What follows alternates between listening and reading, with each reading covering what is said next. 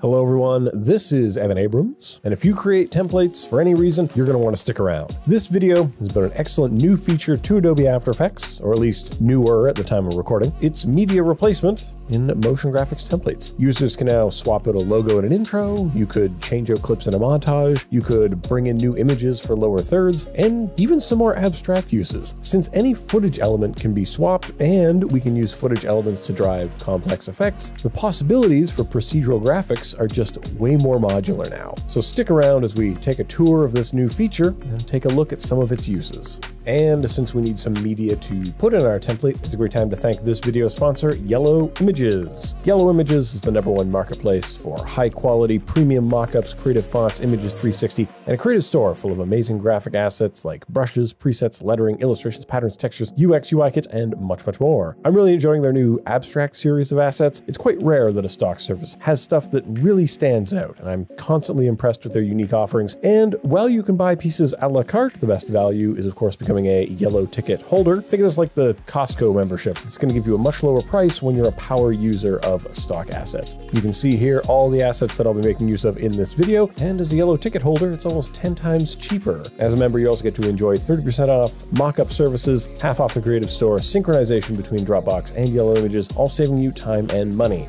Yellow Images are hooking us up with a discount for anything you might want on their site. The first 100 people to use the coupon code ECAbrams20 will get 20% off when you use the link in the description and pick up some excellent assets from Yellow Images.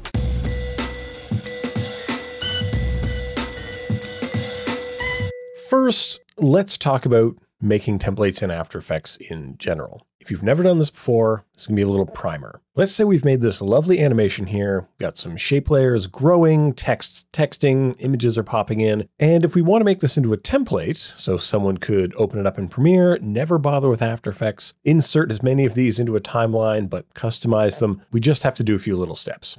So first, we open up the Essential Graphics panel, then we choose which composition is going to be our primary, which of these things is the template. Then we drag whatever properties we want up into this panel, and that's going to turn them into controls for users to enjoy later. So maybe that means the source text of this layer so that people can type whatever they want in here. And maybe the colors, let's drag some of those colors in. That'll turn into a color picker control. Maybe we could bring in position or anchor point or rotation controls, sliders, checkboxes, angle controls. There are very few properties that can't end up in here. And if you're clever with expressions, the possibilities are truly endless because simple numeric controls can become all kinds of amazing cascades of changes. The latest feature available to us that we can bring into this panel is media replacement. So if you're on a newer version of After Effects, and I'm using 18.2 in this tutorial, you're going to have this new fantastic option.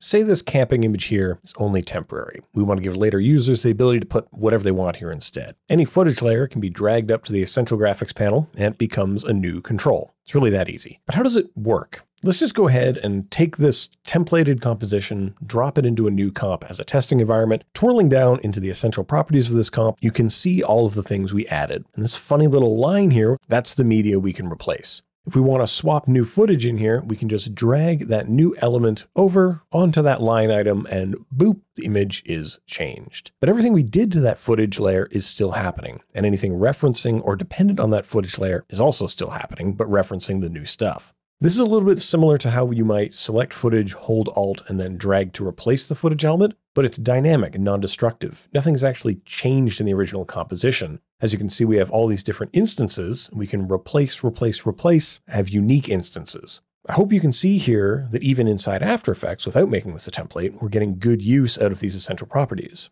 We've made one comp, many instances, and because these are all instances, if we go into one of them and maybe we change how this element is popping on, it's changed for all of the instances because that's something that is common to all of them. We get to change once and see that change populated many times.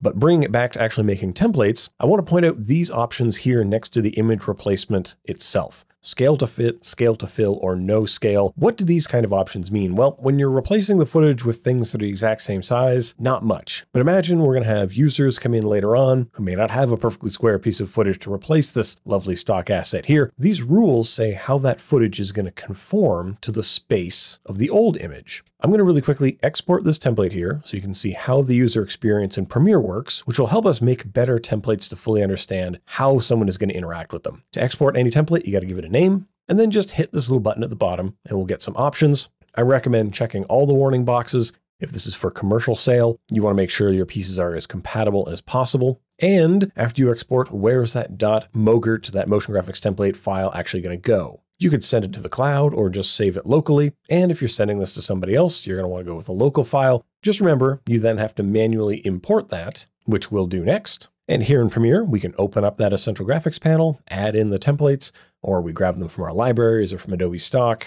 But once it's down on our timeline, we go into the edit part of the window. And as you can see, here are all those properties we've given control over. And here's that media replacement zone. So if we have new media that we want to replace in the project, we just drag it on over into this space, kabam. But I want to specifically bring your attention to the controls underneath here. Notice that we can refine the scale, position, and other attributes of the media we're dropping in. There's still some flex and user refinement that can be done within this panel. This has actually created a new kind of secret sequence that you can access by double-clicking on this media zone that contains that footage element. So there are a lot of options that become available when you use this in a template. But what can we actually do with this? In this most basic example, we have a footage layer that's being transformed at that layer level. When the footage is replaced, all the layer level changes that we put on with keyframes, those remain true. And that's kind of the most basic application of this feature. Similarly, we might apply effects to this layer or mats or masks or other means of revealing or treating. But to get some more flexibility, you might want to drop your footage into a comp as a container. This is similar to how we've been doing templates before in the pre-motion graphics template times. But now we can simply make replacing the footage in the container a function of the essential properties in that higher level comp by just dragging the footage that lives in the nested comps into the essential graphics space. You can actually do this for any properties found in nested comps, but as you can see, I've got 3 copies of that container out here. Each one has kind of a unique treatment with effects, all being revealed with a little matte layer of their own, and they're all offset in time a little bit. So any footage that's brought in to replace that original footage will behave like how it's all set up because it's the contents of the containers that are being replaced. And that means that any instance of that footage container is now going to have the new stuff in it. Here's another example. Maybe we're going to do a neat little logo reveal or an intro of some kind, and I want this kind of glowing background situation, like the colors of the logo are kind of bleeding out like light.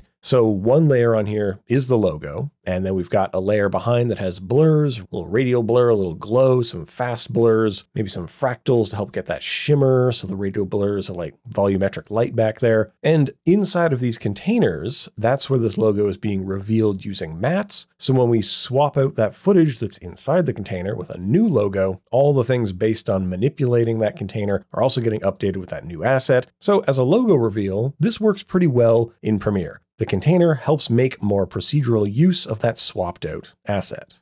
But layers aren't just used for what they are. We can also use them as maps for effects as well. Here I'm using a composition, it's just full of a gradient, and that's the map for a time displacement. So the animation of these elements that you're seeing here is all being offset and made kind of glitchy by that gradient, which pixels are happening at what time. But I can take that layer, because it has a source, and drop that into the essential graphics zone, which is going to be swapped out later with something else. Maybe a photo of a different gradient that's been created in Photoshop. Maybe a picture of my dog. That's also an interesting thing to do. But we're not using footage as footage. We're using the footage as direction for how the effect should be changing. It's like having another level of control that you can give someone. It's not a value, it's not a color, it's not a text field, it's visual input. This is maybe a more advanced way to think about using this feature, but I hope that swapping media out in these ways opens up different ways of thinking about this feature, a different way of thinking about templates, or a different way of thinking about your projects in general.